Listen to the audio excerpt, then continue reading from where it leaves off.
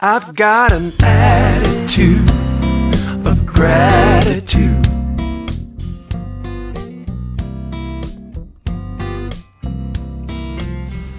My good friends Andrews and TaRanda Greene have something in common. They're both grateful for silence. Hi, I'm Andy Andrews. I have recently become very aware how grateful I am for silence, for the times of quiet that I can actually choose.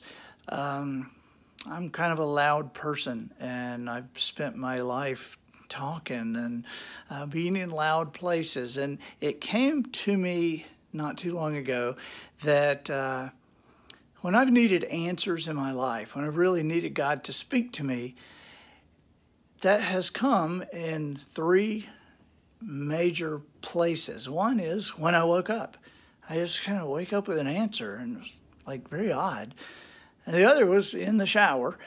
There's not any music in the shower. There's not anything but me, and I'm not listening to anything else. I'm not reading anything else, and so I've gotten some answers in the shower. And the other is in the woods.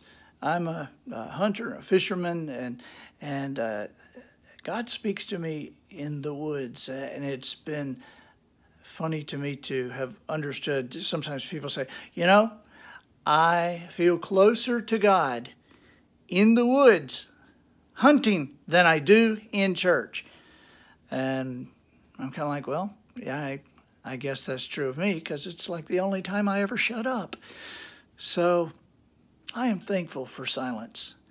When I am silent and know that God is who He says He is, I hear His voice in those silent places. I'm thankful for you too, Mark. Hi, Mark. Today, I'm thankful for silence. I've had a busy weekend, and when we travel, it gets so loud and crazy and, busy.